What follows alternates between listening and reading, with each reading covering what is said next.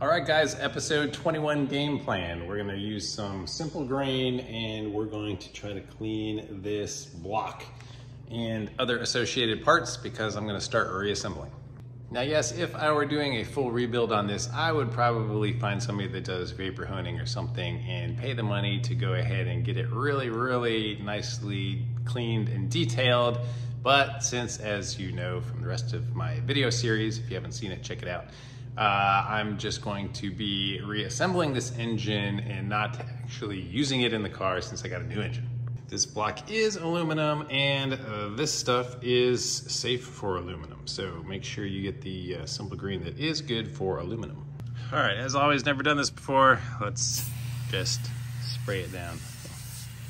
Oh, this is nice and foamy.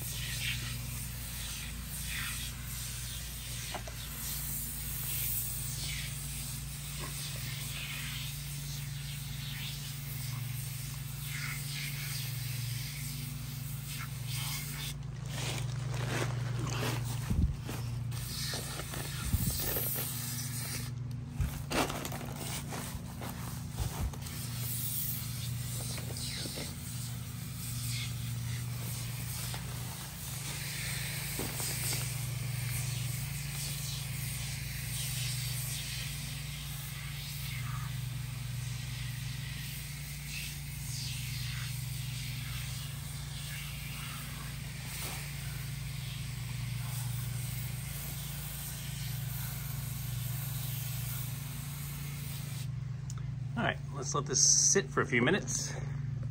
All right, I just have a bristly brush here. Just going to scrub it down here with this thing.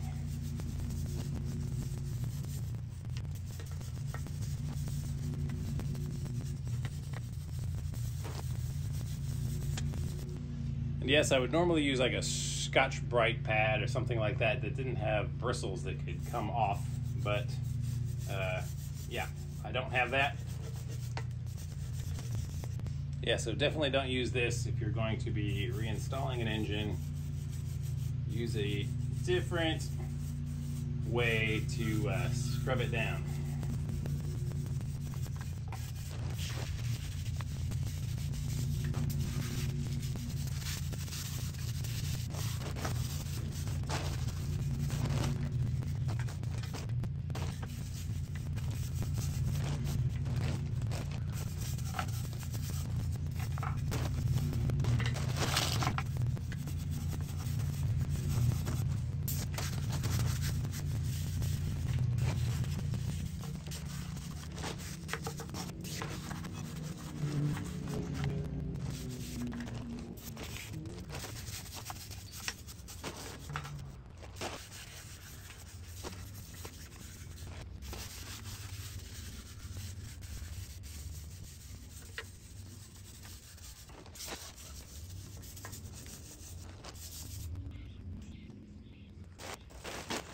So definitely see why people do the chemical soaks now, because there are so many nooks and crannies that are impossible to reach without using really small instruments. So yeah, don't actually do this if you want to restore your own engine, but at least we'll get to see how well this simple green foam stuff works.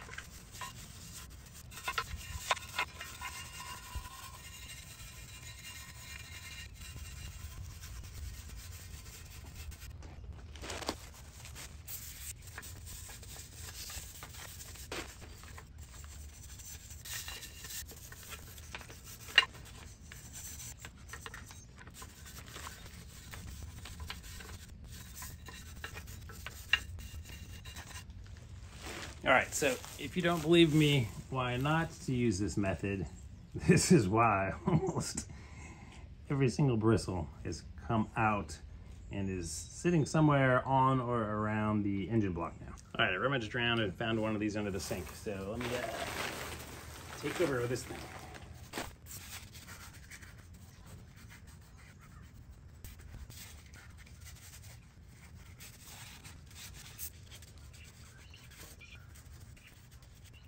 Oh yeah, definitely much better already.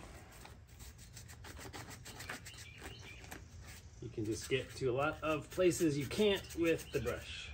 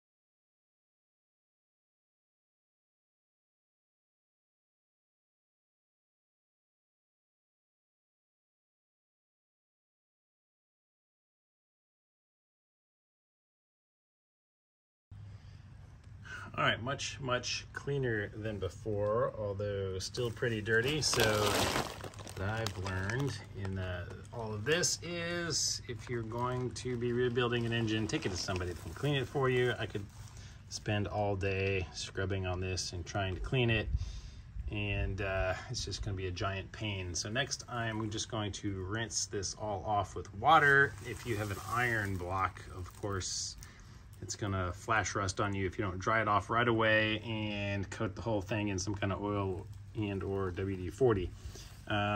This is an aluminum block, so it should be okay to be rinsed off with water, I'm told. And the cylinder bores, I'll probably rub some oil on them just in case.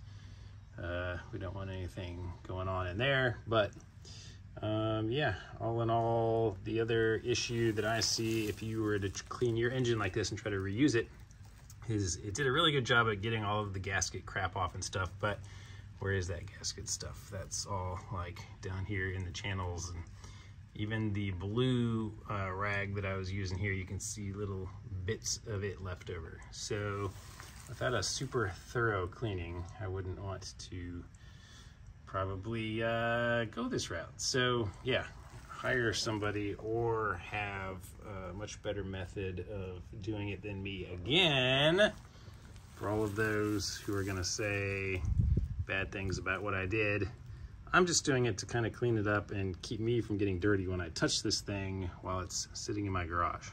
And if I didn't make this video, everybody would be asking me how I did it. So now you know.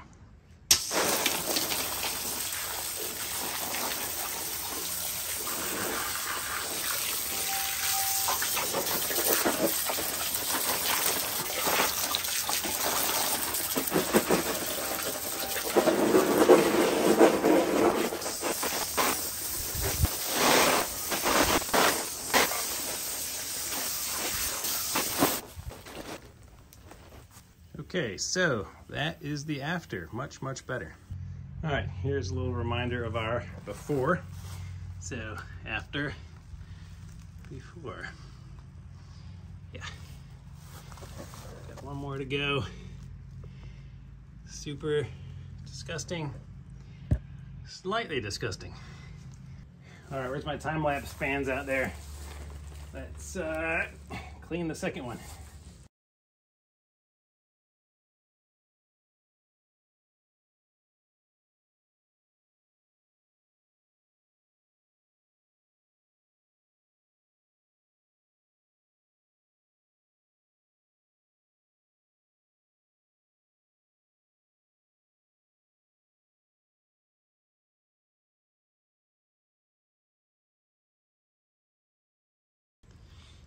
Right here we have it. So, number 2, poor quick attempt.